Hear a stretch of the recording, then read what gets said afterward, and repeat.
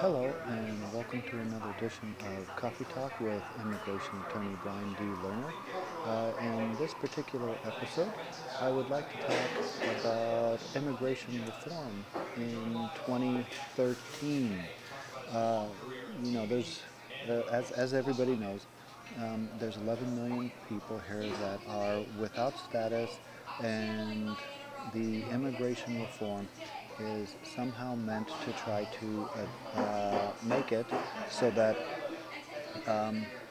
these people can find some way to legal status, but also when they're talking about comprehensive immigration reform, they're, they are not just talking about one side of immigration. They're not just talking about how to give, quote, amnesty to people who are here illegally.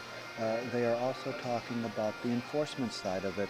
So I'd like to give my thoughts on the subject and then also let you know how you can help push the matter forward. Now, really, regardless of what side of the aisle you're on in regards to immigration reform, let's look at a little bit of the history as to what has occurred and why it seems that the government, that Congress and so forth, is ready to move forward now on the immigration reform.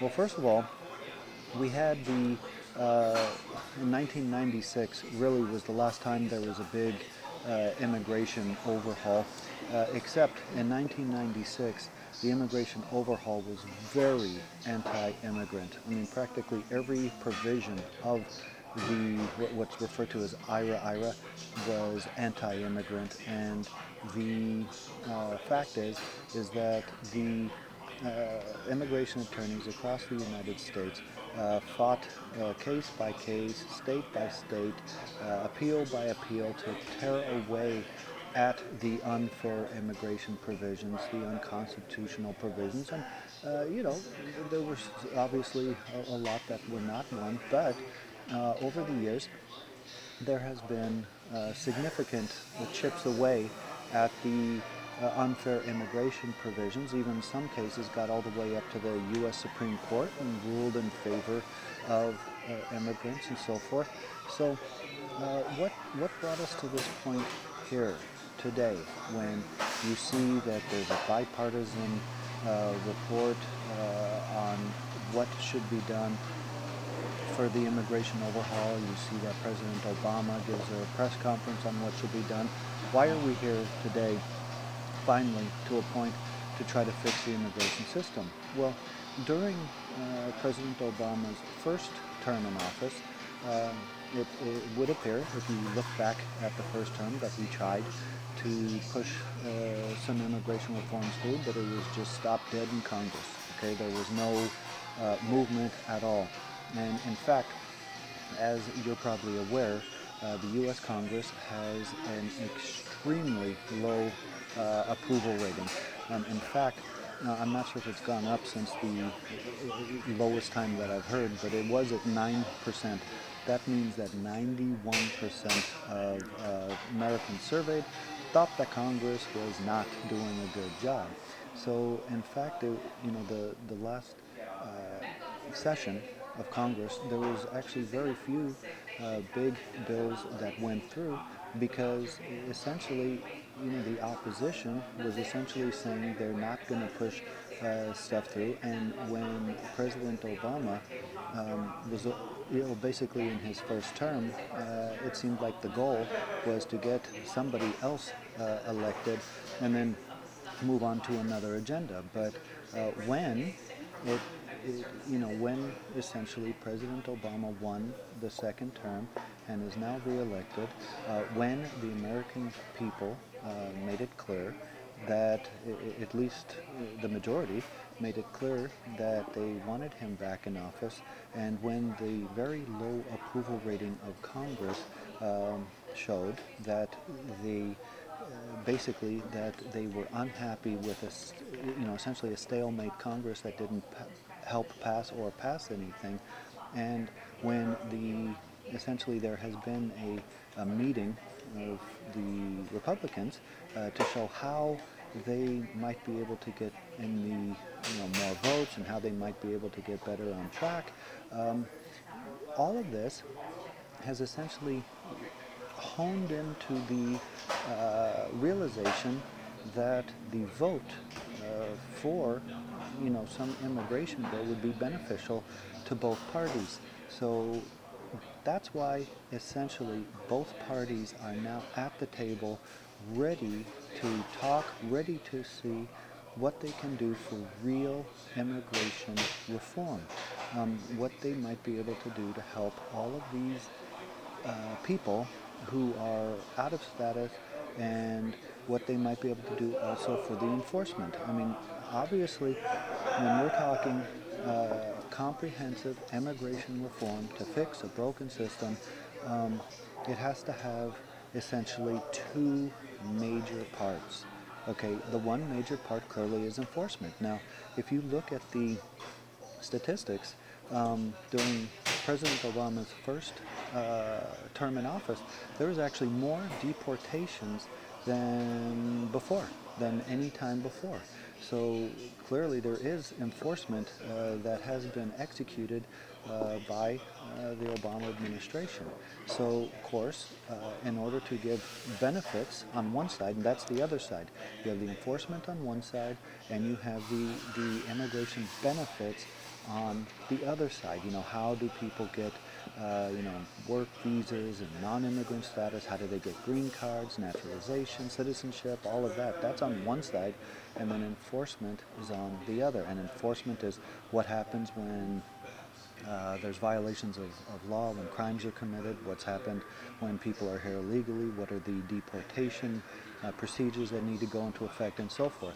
So, sorry, when you're talking about why it's necessary to do comprehensive immigration reform, we look back to 1986, more or less, when then President Reagan passed what was called an amnesty. Okay, and at that time there was about 3 million people here who were here illegally, and of those 3 million, it was a true amnesty that was offered. And so the people, a lot of people are thinking, well, if they offer another amnesty, what's going to prevent 20 years from now, 30 million people being out of status and illegal? Well, that's why you have to not only deal with the people who are here and finding some way to realistically assess the situation to give them some path to residency, but and whether we're talking amnesty or not is questionable. It's unclear that they're talking about just magically having 11 million people just fill out some paperwork and boom, they get the green card. I'm quite certain there's going to be some path that they have to go through, some requirements that have to be met, in applications, evidence, affidavits, supporting documents, so forth, to either go to the work permit or to legal status. Normally we're not talking about somebody just filling out a single piece of paper and then 3 months later they're a U.S. citizen. Okay, that's not likely to happen. But what needs to be looked at is not only if they're going to be giving these 11 million people some legal way to get residency, but how can you prevent or deter the illegal entry and the people coming in from all over and staying here without going back, and becoming illegal? So there's really subsections that need to be worked on. Again, the enforcement section dealing with the deportation, the section dealing with how do you give some kind of status to the 11 million people that are here, but then also what do you need to do to make it so that people are not enticed to try to come here illegally, to work under the table and to try to avoid the system. See, there's some people, a lot of people out there that basically say, well, they come here illegal, deport them. Okay, just a matter of fact like that. And you have to whether you agree or disagree with the fact that these people have come here and are working illegally and so forth, you have to look at the reality of the situation, okay? And the reality of the situation is most of these people, when they, foreign nationals in their home country, they're desperate, they're in poverty, they're, being persecuted. There's all kinds of bad stuff that's happening in the foreign country, and they need to support their families. They need to find some way to make a living. And it is the desperation that drives many of them to come to the U.S. In fact, if you followed the path of a lot of people that come to the U.S. through coyotes and through illegal manners, and the incredible hardship journeys that they take and the risks that they take to get here. I'm not saying it's a good thing to do that. Obviously, it's not, but it shows you just the reality of the desperation of these people in these other countries. There's a lot of stuff supposedly that we look at in the U.S. that we believe is not the best it could be and so forth. But when you compare the United States with other countries where many of these people are coming from, it's just amazing the conditions that they have to live under. So if you take the reality of the situation, that no matter what happens, people are going to try to get into the United States to get work, and that reality is a given, then you look at ways to make it so they don't have to go through what they go through to get here, and that they can be done legally. So there's all kinds of, right now, as it exists right now, there are ways for temporary positions. For example, it's called H-2Bs, and then there's ones for people with college degrees, called H-1Bs, and there's all kinds of different non-immigrant visas, but there's a huge section in between that have really no realistic way of qualifying for a non-immigrant visa. It is that section of people that essentially we're talking about to find some way to get here, because in essence what's happening is they get here, and then many of these foreign nationals get maltreated by U.S. employers because they end up getting paid a tenth of the wage that a valid U.S. worker would get, and then they're afraid to say anything, because the moment they say anything, the employer will fire them, or they'll get afraid they'll get put in deportation proceedings. So really, if there was either another category of non-immigrant visa, work visa, that wasn't as difficult to qualify for and didn't have so many strings attached, and these foreign nationals could come to the United States under this type of work permit and get the prevailing wage, so they end up getting a higher wage than they would normally. Of course, the U.S. is going to benefit from that, because they end up getting the workers they need. They end up putting more money in the economy, and it's fair for the persons coming in. There's most likely going to be some kind of derivative benefits that would accrue, to the spouse and our children of these people, and by making it so it's more realistic to apply for some kind of work visa that they might more easily qualify for, that would help everybody involved, and it would considerably stem the flow of illegal immigration, because they know that there would be a valid path to take to get to what they need. There would be less taking advantage of foreign nationals while in the U.S., and it would be better for the economy.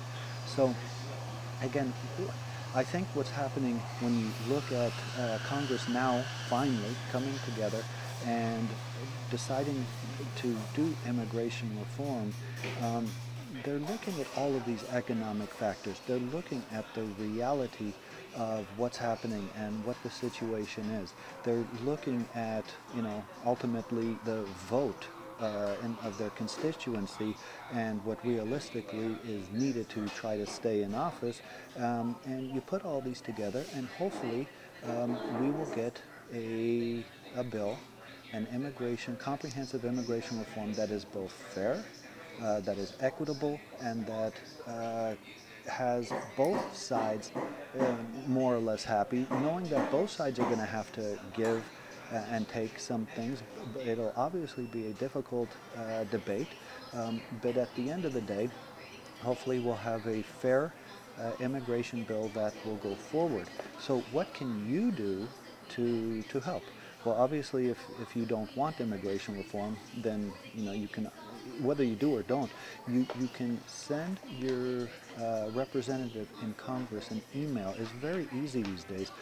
Just hop on, send the email, let them know what you want, and then go from there. So a lot of times, they might not realize the extent of what their constituency wants, or how it might affect later on the vote and so forth. So don't sit back and just wait for something to happen. Write your congressman. Send notification through email or call of your concerns. They're very receptive to receiving what their constituency is saying. You'll note that when you email, most of the time, almost 100% of the time, you will receive an email back. They're very good at doing that. And that is one way of doing it. So, and you don't have to email just once. Email some of your ideas and so forth, and tell your friends to email. So we can all essentially keep the pressure on Congress to push forward with the bill, so they also have a better idea where you're coming from and what it is you need. Now, I didn't go into too many other specifics here, but for people who think that that you should just deport any foreign national who's here illegally, as it stands right now, there are ways for them to fight to stay here. When someone's been here and they're put in deportation proceedings, they can fight a number of ways that the law already exists to keep them here. Cancellation of removal for lawful permanent residents, cancellation of removal for non-permanent residents, asylum, withholding of removal, registry, with Convention Against Torture. There's all kinds of ways, adjustment of status. So as of right now, the United States law looks at what ties the foreign national has already placed in the U.S. and how they might be able to stay here based upon meeting the criteria of these items in deportation/removal proceedings that already exist. So essentially, by creating a way essentially for these people who are here illegally to move forward and obtain residency, is not entirely just creating a, quote, amnesty out of thin air. It is taking a lot of what already exists and making it so that perhaps more people qualify to be able to go forward in order to be able to obtain residency, to make a better life for themselves. But also, many of them are married to U.S. citizens. They have U.S. citizen children. They have ties in the U.S. They're already giving a bunch of their efforts and so forth to the United States. So given that, I appreciate you listening to this particular video. If you liked it, please subscribe. Also, welcome your comments, and we'll have more videos coming in the future. Thank you.